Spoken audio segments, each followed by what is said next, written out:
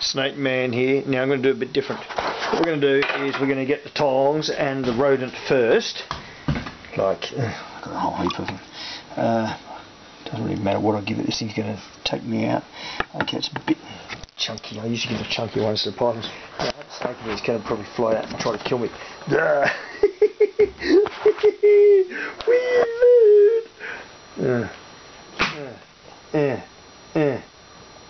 Hey, idiot. Man, he chases me out of the cage. He's a bit slow today. Oh, he's coming up for a shed. He's coming up for a shed. They still eat. That's a male. Oh, look, he strangles it. Oh, go, kill, kill, kill, kill, kill. You thought python strangled. Brown snake strangling its food. That is amazing.